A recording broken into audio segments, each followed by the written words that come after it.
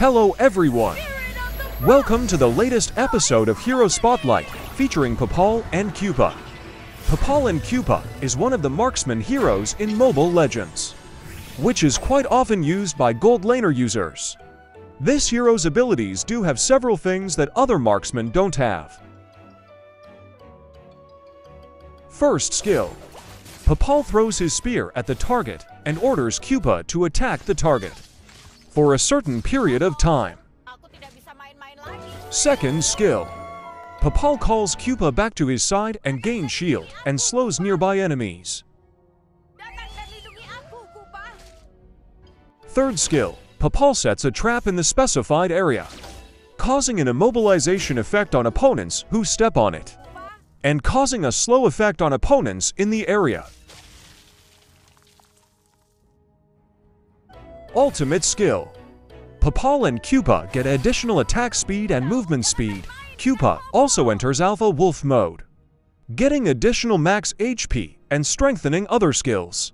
The skills that will be strengthened are first skill and second skill Popol. In first skill, it is the same as usual, only it will cause a stun effect on one of the opponents. For second skill, when Kupa returns to Popol's side, it will cause an airborne effect on opponents who are near Popol. Passive skill. After every 3 consecutive attacks, Kupa strengthens Popol's next basic attack. Kupa continuously recovers HP after not receiving damage for 5 seconds. Emblem. Build. Battle spell. Best teammates. Alpha. Khalid. Most heroes countered by Popol. Kimi. 1-1. Esmeralda. Most unavoidable heroes for Popol. Sicilian. Ling. Guzhin. Tactics. In the early game, activate the first skill first to attack via Kupa. Attack the enemy using first skill, so they don't get gold from the minions. Use third skill to open the map, so as not to be attacked by enemies suddenly.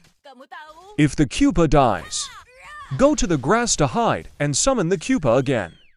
Because if you summon the Kupa in the area where the war is going on, you will most likely be immediately attacked by the enemy.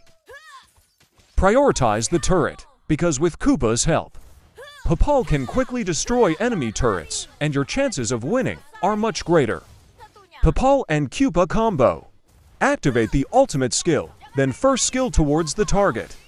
After that third skill and basic attack, if the enemy attacks back, use second skill. So that's all for this episode.